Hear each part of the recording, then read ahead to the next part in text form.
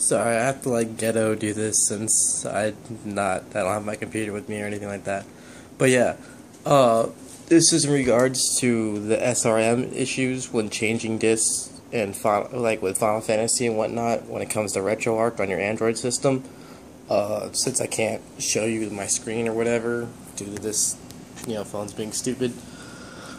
Um, Basically, the easiest way to get around this issue is to take your save state, like do a save state right before the changing of the disk where you hit the save. Then take that save state, rename it to the disk 2 or disk 3 or disk 4, whatever you want to name it to, for whatever disk you're on at the time. And then once you use that save state, like load it up when you change the disk, and then take that and save the files. And what it'll do is it'll create an SRM file right there for that disk, right where you're left off at. So you'll be able to continue where you left off at without having to rename an SRM and hope to God it works and stuff like that. Because I've been having issues with that forever with Final Fantasy VIII.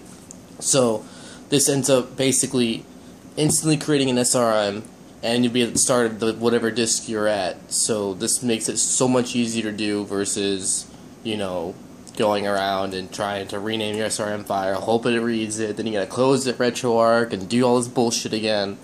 So that should basically help you guys out. I just figured I'd let you guys know.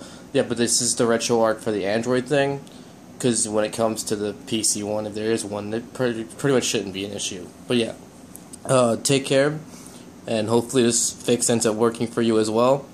But yeah, once again, it's just taking the save state, transferring it over to the ROM folder, the second disk one, renaming the save state to the disk 2 or disk 3 or whatever disk you're on, and then just saving the file as a failsafe. Just make sure that you don't save it on just one block. Save it on at least 4, because I did it on 4 blocks for each one that I tried it with, and it worked just fine. So just in case, to be safe, go ahead and do that.